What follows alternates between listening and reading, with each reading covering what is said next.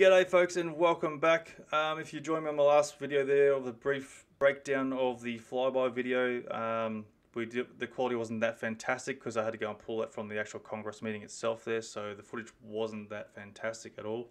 But thanks to John Greenwald there and his efforts there with the Black Vault website there, he's managed to go and use his sources there to obviously get the HD version of this footage.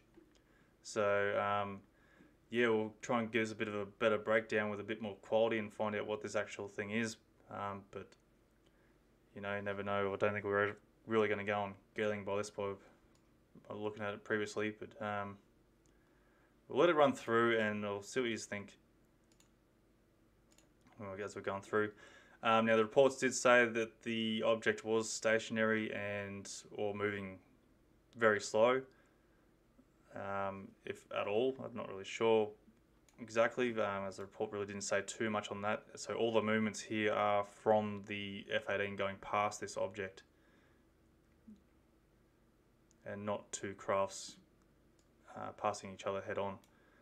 So it doesn't really give us much justice at all at this point in time with the quality on this, even though there's a HD version. So we'll just stop it there and have a look. So as you can see, we've got 3 frames this time, whereas last time we had 2 frames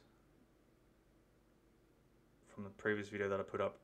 So last time I mentioned that there was like a distortion or a propulsion trail going through on the last video there, but I think it's safe to say, thanks to the quality of that footage that I was using at the time, was just a fault of the actual footage itself, thanks to the quality. But this time at least we get the 3 frames in, and it still doesn't seem to give us much detail of the object itself. You can sort of see that this here is the actual craft itself. I think here it will be, well, I think it's safe to say that this will be a reflection from the sun itself. As you can see, there's a bit of shadow here, so the sun's sort of punching through over this direction here with the light. And you can sort of see in the 2 frames there that the light is pretty consistent with where it's traveling by, give that is a reflection there. But I think it is also safe to say that this object is more than likely metallic, in my opinion, given that it's reflecting the sun's light very well. But we can have a bit of a closer look here. I'm going to have a bit of a tinker with some settings here and see what we can try and figure out. And we'll try and zoom in on this object a little bit better. And I'll try and center it a little bit better.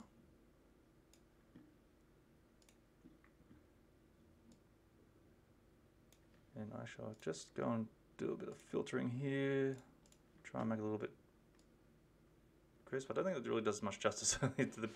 The program's pixelation is sort of giving it a bit of color around its edges there to try and form some sort of object there, so it's not really helping too well. Saturation doesn't seem to do much there at all for bringing out the actual object itself. Check with shadows, still doesn't do much justice for it. Playing with the contrast, not really much at all. Exposure, definitely not. So we'll revert that back to its normal settings, put the sharpness back on, and we'll see if we can get this back on. And what we'll do is we'll go through the video again. I want to try and spot this thing as it's coming into the, towards the craft there, I should say. And I'll revert that back to its basic there, and I think we'll just try and get it down here somewhere, because I think the craft is coming across here somewhere, or you know, he's approaching it here somewhere. It's got to be around this region surely, and comes past. So we'll put this back in full screen there and see if you guys can spot anything that's going past at the moment. The dirt on the windscreen certainly doesn't help in this situation, whether we're trying to pick where this object is coming from, but is what it is.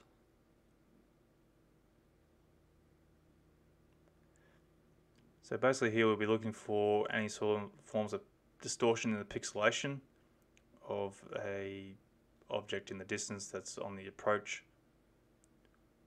or at least getting closer to the F-18.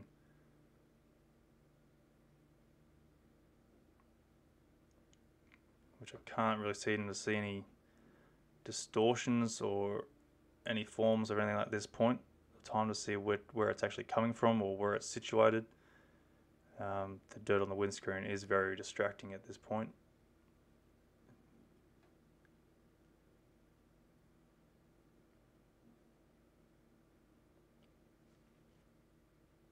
So he's come back for another look, and I still can't seem to see anything. So this is where he's just better go and look to his right to see this object go past.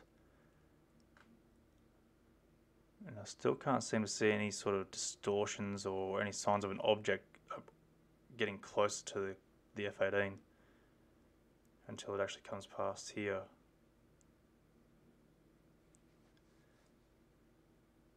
So it sort of makes me think this object isn't overly large in size. It seems to be reasonably small compared to this F-18.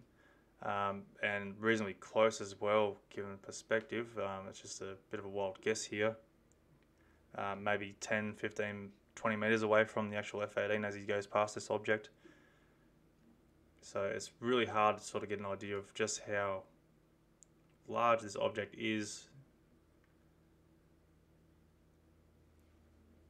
But in saying that, you would think if it's only 15, 20 meters away from the F-18 itself, that you would actually see something on the approach there, which sort of gives me an idea that this object isn't very large at all, and the camera's not picking it up thanks to the glare and the dirt on the windscreen there. So it's certainly interesting, because it really doesn't seem to be that far away, and especially when you put in perspective of the speed that as it's going by, that obviously the F-18's hooking along, which would also indicate that it's reasonably close to the actual jet itself. So it's a tough one to sort of get an idea of what this thing actually is. So I don't know, guys. Until we hear more from the report there of what the actual scenario was behind this, then it's just another guessing game, unfortunately. But would love to hear you guys' opinions and see what you think. And yeah, I guess we'll just wait and see. Unfortunately, again, we don't get any defined, detailed footage of what these objects may be that they're trying to report as a UAP. But I guess we'll hopefully the future will bring a better outcome there. So, all right, guys, I'll leave you with it, and yeah, be sure to let us know what you think there, what your thoughts are, and your opinions on what this craft might be, and if anyone has a better program they can go and use at this point there with a bit of better knowledge than me on figuring these things out, by all means be sure to post it up and share it. But anyway, guys, I'll leave you with it, and all the best till next time.